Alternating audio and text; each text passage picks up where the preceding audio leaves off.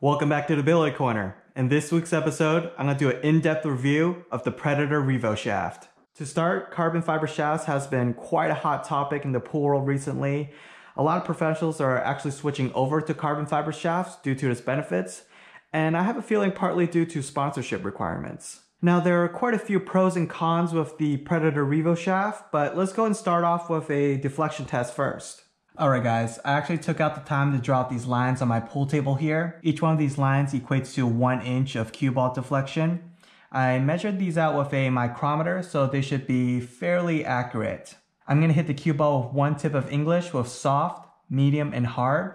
Hopefully this unscientific test will show you how much deflection this shaft has. Let's go and get to it. This is soft. That's about 3/4.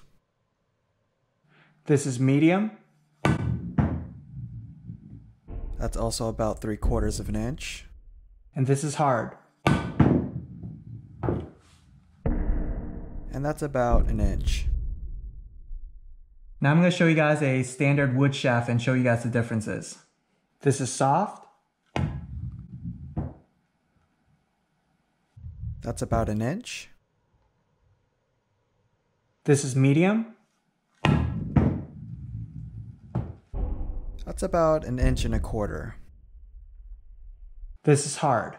And this is about 2.5 inches. There are definitely some pros and cons to the Revo shaft, but let's go talk about the pros first. What a lot of people like about carbon fiber shafts is that it's a lot less maintenance. I mean, the cue is ding resistant, warp resistant, and stays clean for a really long time.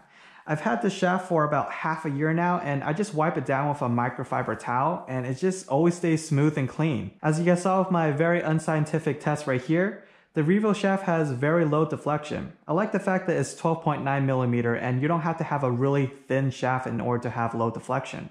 I also really like the taper on the shaft. It has a really long pro taper that feels really good in the hand, and for some reason when I'm shooting with it, it just feels really straight because of the taper. I'm actually really particular with my cues, and I just hate it when the shaft doesn't fit flush with the butt, but when I first put this on my Rundy cue right here, it actually fit pretty perfectly. For those who are wondering, I took a micrometer and I measured the shaft of the Revo, and it comes out to about 21.5mm. So hopefully that helps you out. And a final pro about these shafts is these shafts are actually made right here in the USA, which is awesome. Let's go and talk about the cons of the shaft. I think one of the things I hate most about the Revo shaft is the tinkiness of the hit. It just doesn't sound very pleasant.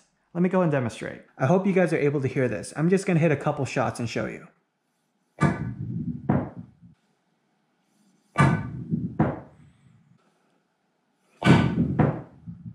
Take a listen to a solid maple shaft with an ivory ferrule. This is a Lambros cue.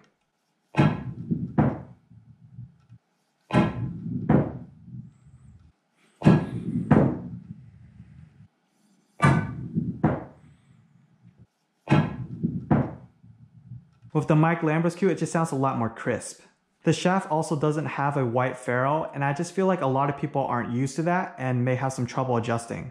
When I first got the shaft, it came with a yellow Predator Victory tip, and I just really didn't like that tip. It just didn't have the hit that like, it mushroomed on me, and that's why I just swapped it for a Kamui. Now these Revo shafts are ding and scratch resistant, but that doesn't mean they're indestructible. You can damage these shafts, and once they're damaged, you can't really fix them. And finally, I think the biggest con about these shafts is that it's $500. I mean, that's a pretty hefty price for just a shaft.